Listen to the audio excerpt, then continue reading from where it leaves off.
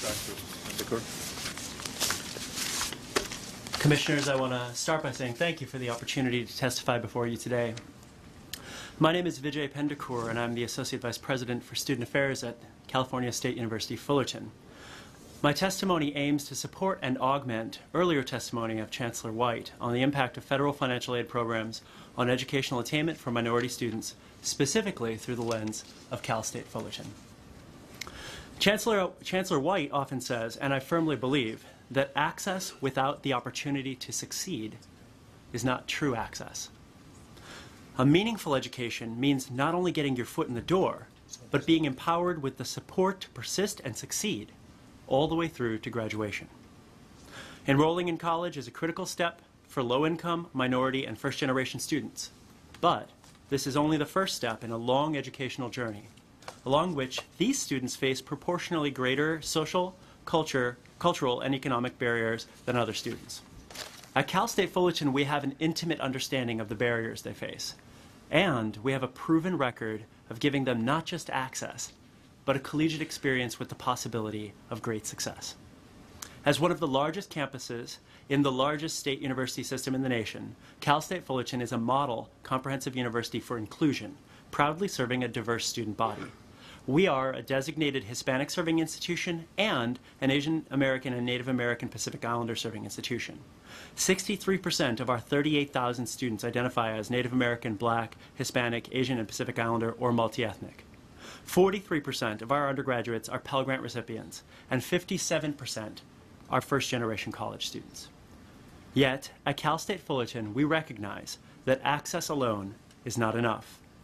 We are also a national model for student success, ranked first in California and 10th in the nation for graduating Latinos, and 4th in the nation for graduating underrepresented minority students. Furthermore, our students graduate with less debt than the average public university graduate and earn higher salaries over time. These historic achievements are a foundation for even further growth. Beginning in 2012, Cal State Fullerton President Mildred Garcia initiated a strategic planning process to establish a metrics-driven plan to guide our institution towards the goal of becoming a national model for how a public comprehensive university can boost graduation rates through the thoughtful efforts to keep students connected to their education and empowered on their way to a degree. I have detailed many of the relevant strategic plan activities in my written testimony, but want to highlight several initiatives that might be of particular interest to the Commission today. Cal State Fullerton is proud to house 6 TRIO and Gear Up programs, which consist of Educational Talent Search, Upward Bound, 2 Gear Up grants, Student Support Services, and the McNair Scholars Program.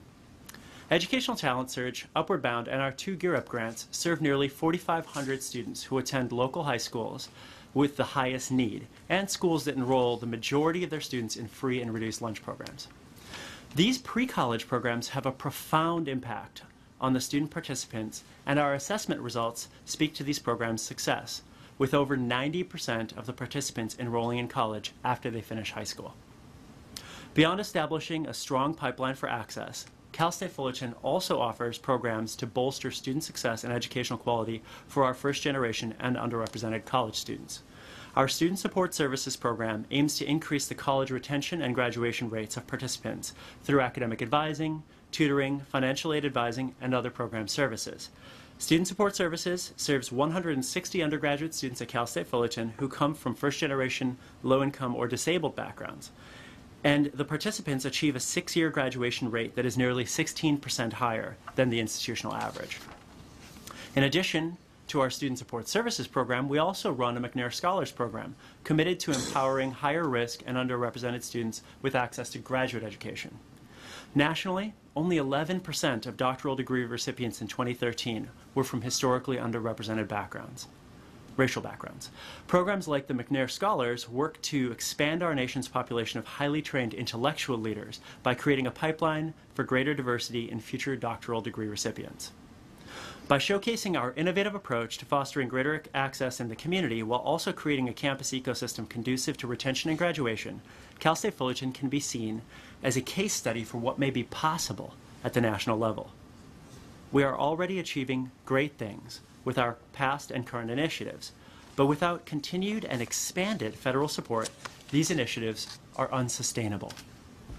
The current limitations in federal funding disproportionately affect the students that rely most heavily on programs and grants from the federal government. These limitations are adding additional obstacles for students on their pathway to transformative learning and degree completion. We are also keenly aware that these limitations and obstacles to students can easily be remedied. We believe that a return to the year-round Pell Grant program would serve as a powerful driver for our students to finish their college degrees in a timely manner. My president, Mildred Garcia, often speaks about higher education being a private good and a public good. Having just finished spring commencement at Cal State Fullerton, I watched 60,000 family members and friends celebrate the achievement of a private good, the attainment of a college degree. When our newly minted titans advance in the workforce, raise productive families, and contribute to uplifting their communities, they are achieving the public good that higher education has to offer our society. It is our moral imperative to protect and institutionalize the programs that ultimately result in equitable, not just equitable enrollment. This is one of the key civil rights issues of our time. Commissioners, thank you for the opportunity to testify today, and I welcome any questions you might have. Thank you. I was just going to tag onto the back end of Chancellor White's comments with some specific remarks from Cal State Fullerton's vantage point. I'm a new addition to Cal State Fullerton, and my past experiences for a number of years have been working on issues of student retention, persistence, and timely graduation in selective institutions or flagship state institutions. And so I thought, okay, I'm coming to Cal State Fullerton, I've done my research, I've got a good idea of what's going on here, and in entering an environment that is 98% commuter, 50% Pell, majority minority, HSI, and a PZ, a lot of the methodologies that are very normative at flagship state institutions and selective private institutions are limited in their scalability, right? And so the emphasis at Cal State Fullerton has really been on persistence and timely graduation strategies that are eminently scalable. And so one of the sort of more granular points I wanted to add to the conversation is the importance of things like of technology. We don't have the funds to hire the number of academic advisors to meet NACADA standards, right? We're not going to get to that 250 to 1 ratio on academic advisors to students to do truly transformative, intrusive advising every step of the way. But what we can do is onboard technologies that allow the academic advising staff that we do have to use a much more sophisticated predictive analytics platform to make sure that the advising time they spend with students is spent on the students who need the help the most and on the students who are most likely to benefit from 1 to 2 points of academic advising engagement across their first 2 years at the institution. So really leveraging, I think, what in the private sector would be called big data, right, to benefit core practices like academic advising. Alternately, putting technology in the students' hands, allowing them to use a mobile platform to bring a sense of coherence to their degree pathway. One of the things we know on the persistence side is that whenever students see a diffuse, murky sea of, you've got 9 million options on your way to graduation, it actually can result in some level of analysis paralysis, right, and the inability to move forward. An hour ago, we were talking about community college swirl, right, and the inability to really leverage that associate's degree effectively. Well, we're able to put technology in students' hands now, and soon we'll be better at it, that allow them to really see their degree pathway mapped out for them from their first year forward, right? So that they can say, you know, I'm thinking about switching from this major to that major, which is very common, right? What will the implications be on all the credits I've brought into the system, and how will that reorganize itself so that my time to degree doesn't change? What do I need to do as a result of this shift in career discernment and the need for a new major? And so that they don't have to be able to sit down with an advisor for an hour to map that out.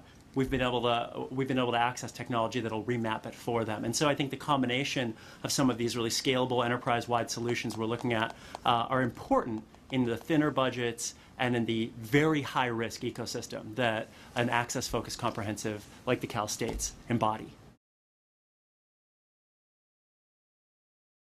Commissioner Kirsten, one of the things you said really struck a chord. Right now, the largest public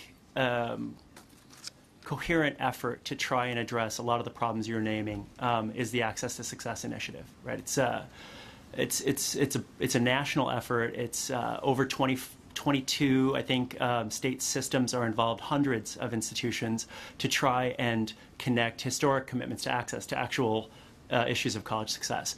And the learning that I want to share with you from the midterm report that came out in 2012 is that strategies that affect overall improvements in persistence and graduation for students in 4-, 5-, and 6-year grad rates in higher education do not necessarily result in closing the achievement gap. So my mic's out of batteries, but I'm a loud person. So the closing the achievement gap oftentimes takes different strategies than improving the overall 4-, 5-, and 6-year grad rates. So in the Access to Success initiative, institutions were able to do a lot of good in the first 5 or 6 years of the initiative in moving the needle on 4-, 5-, and 6-year grad rates. But when you move the overall by 10 points, and let's say African American students were lagging by 15 points, and everybody moves by 10 points, African American students are still lagging by 15 points, right? So I think that there's almost two conversations to be had here. How to improve the overall ecosystem of higher education so that it supports student persistence and timely graduation, and then how to embed identity-conscious approaches to retention, persistence, empowerment for specific group members that their identity is at the crux of how they're experiencing higher education, right?